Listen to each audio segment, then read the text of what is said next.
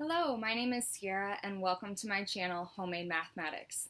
Today's video is going to show you 10 activities you can do on the first day, first week, or really any time that will have your students engaged and having fun. On the first day of school, I usually always start with an icebreaker activity, which I actually did create a video on, so if you are looking for some icebreaker ideas, go ahead and check that out. After we finish the icebreaker, I like to do some type of fun, engaging activity, whether that's working on team building, working on problem-solving skills, or even some of them are math-related. So like I said, these would all be great activities to throw in after your icebreaker on the first day, or even like throughout the week when you're going over your syllabus and classroom expectations.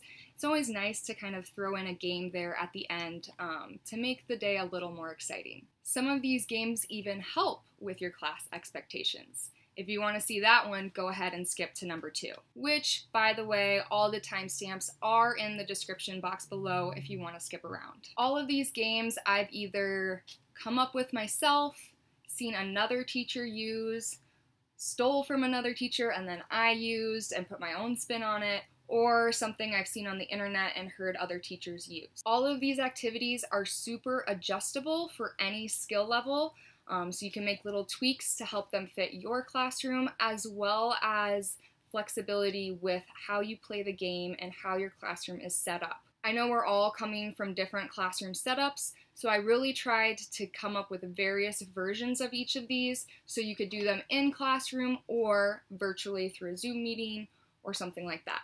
All of these games would be great for the first day or first week, but you can really play them any time of year.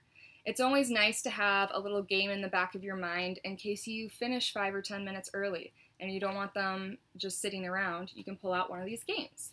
All right, let's go ahead and get into it with our first activity. Our first activity is going to be challenging students with what I like to call algebra puzzles. If you don't know what I'm talking about, this is what they look like.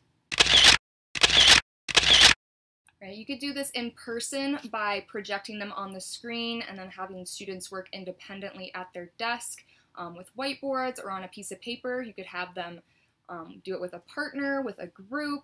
You could set up stations, however you want to do that. But this is also great for doing virtually because you could just project one of these onto your screen and then have all students work through them. You could even turn it into a Kahoot. I would just make sure you give maximum amount of time because some of these are tricky. There are so many different algebra puzzles out there. They have the simplest ones to extremely hard ones. So you can really find one that's going to fit any student's skill level. How I find these is either looking up on Facebook, Pinterest, or Google, and I type in like algebra puzzles or algebra picture puzzles, and then usually I'm flooded with them. I also actually have a video that goes through a few of these algebra puzzles if you want to check that out. The most important thing with this activity is hearing the students' reasoning. So have students be able to talk you through, well, I found apples were 2, so then down here I plugged in 2 for apples and I found out orange had to be 3. Make them talk it out, and that is going to set up your classroom for success, making them explain their reasoning. Start it from day 1. Activity number 2 is a scavenger hunt. Again, this can be done in person or virtually. You can make a scavenger hunt over classroom materials. You can make a scavenger hunt over classroom expectations. You could also even make it over their textbook. I know I've done that in the past. You know, virtually you could have them do a scavenger hunt for your Google Classroom page, or again, for their textbook. So this can be done in person or virtually. You can do it with a Google form, however you like to set that up, and then just make the questions things that you want your students to be thinking about. Like I suggested with the textbook scavenger hunt, you know, have them find certain words, have them check their answers in the back, show them that they can use their textbook as a tool to help them. Activity number 3 is called Make a Million. This game can easily be done virtually or in person. I'll go ahead and put up kind of what the game board looks like up here. and pretty much it's going to be 6 boxes over 6 boxes, and you as the teacher are going to roll the dice a total of 12 times. Each time you roll the dice, the students have to place that number in one of those boxes.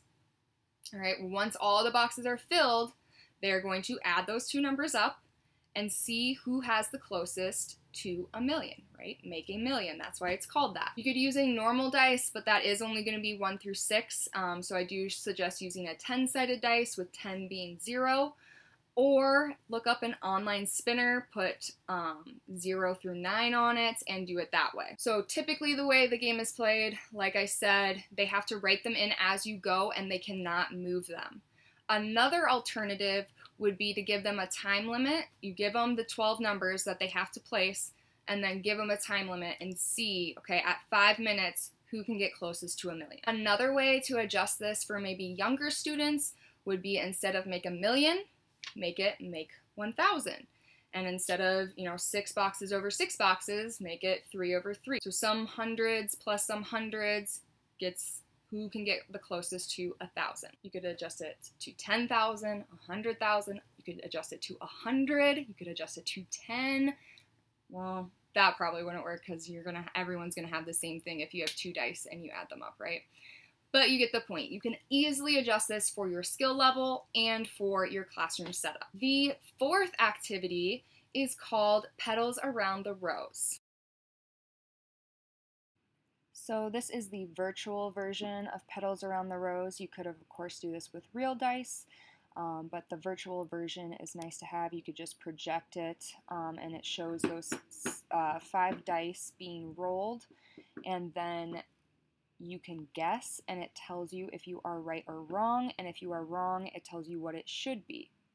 Okay, your students are going to start to figure out what the trick is at different times, so you have to make sure that they promise to not share until, everyone starts to figure out. A hint to give if they are taking a while is to pay attention to the name of the game. That should help them figure out what the rule is and then get it right every time. Students always love this activity and ask to do it again, which doesn't really make sense because once you know the rule, it's kind of a one and done activity, but it really gets students thinking and thinking about rules. Why is this happening? So if you're starting to introduce functions, this could be a great activity. Also, you have to make sure it's very clear that once a student notices the secret, they don't just blurt it out and they are sworn to secrecy and they cannot tell any other students. Activity number 5 is a game I call SKUNK. I got this from another teacher. So I'm not sure if this is what it's usually called, what she made up, or if I remember it wrong and this is what it's even called. But how the game works is you are going to write skunk on the top of your paper. This is another one with dice that can easily be done in-home or at person because all you really need is a dice yourself and then a way to communicate that to your students. So we're going to write skunk, and each one of those letters is representing a round.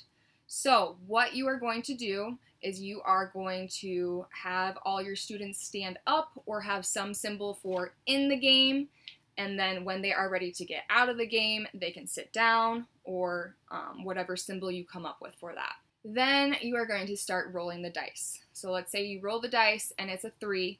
All of your students are going to write 3 under that first S because that's the first round. All right, then you can tell your students, do you want to stay or go? All right, so if they stay standing, that means they're still in the game and they can write down the next number. If they choose to sit, they're out. They get 3 points for that round, but they get those 3 points guaranteed. When you sit down, you guarantee those points. And the reason why you might want to sit down is because every time I roll a 1 and you're standing, all of your points for that round are now gone and you have 0 for the round. So this game is all about chance and luck and a little bit of probability. If you've rolled the dice 5 times and haven't got a 1, chances are the 6th time you're going to get it. All right, so you can kind of talk about how that affects and how you know, what our predicted probability is versus our actual probability. Students get super excited about this game. There's yelling, there's screaming, there's like people making deals with other people. It's super fun. So like I said, you would do that round until you roll a 1.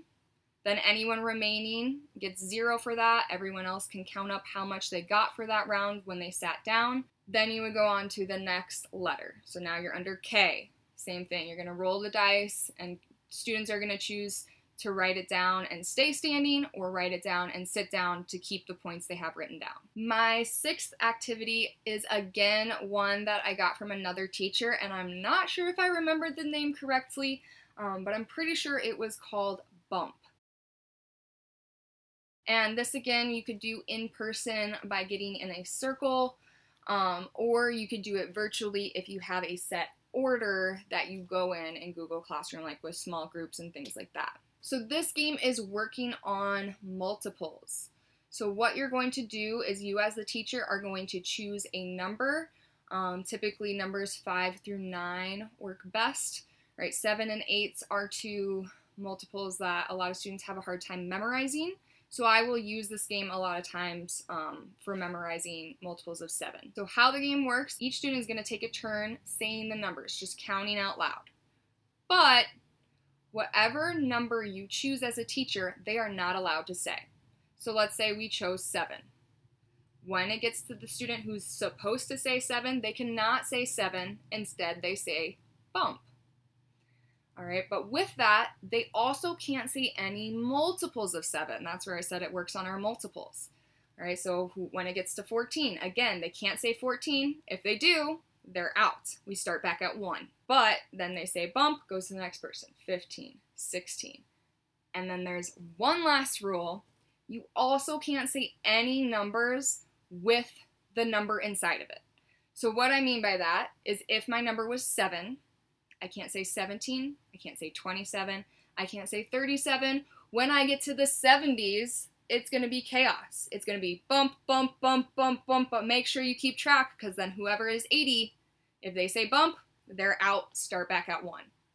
Okay, so as you can see, this game kind of weeds people out each round, and then you see how high you can get up to. Like I said, 5 through 9 work best. When you use anything lower than 5, you do end up saying bump a lot, right? If you chose 2, it'd be every other number. So usually this is best for 5 through 9, but it's a great, fun way to work on team building as well as our multiplication skills. My 7th activity is called Wittzle. This one I actually found on Pinterest and have seen so many teachers using, and it looks so fun. This could easily be done in person or virtually. All you have to do is be able to project one of the Wittzle cards so that the students can see it. You could even post it in a thread and do it that way. Okay, so these game cards are 3 by 3 with numbers in each spot. You are supposed to be able to make any number from -12 all the way to +36 using either rows, columns, or diagonally. And you can use any operation. So you can choose, you know, I'm going to add these 2 and then multiply, or I'm going to divide these 2 and then add the middle one.